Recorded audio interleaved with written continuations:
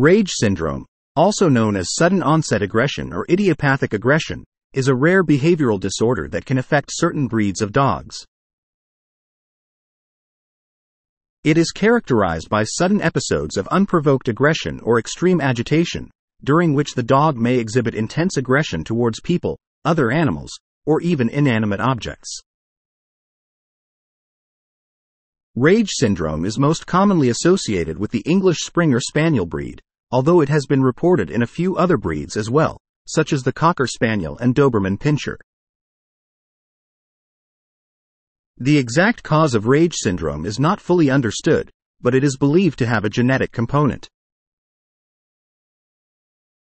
The episodes of aggression in dogs with rage syndrome can occur without warning and may last from a few minutes to several hours.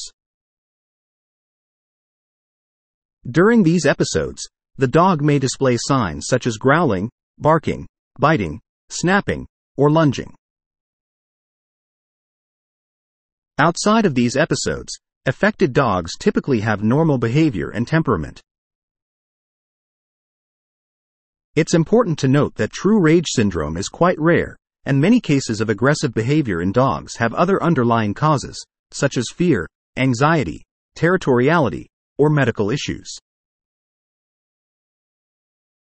Therefore, it's crucial to consult with a qualified veterinarian or animal behaviorist to properly diagnose and address any behavioral issues in your dog.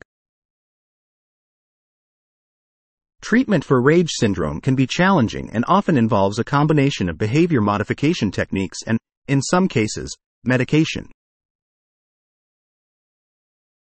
Dogs diagnosed with rage syndrome may need to be managed with strict safety measures to prevent any potential harm to themselves or others.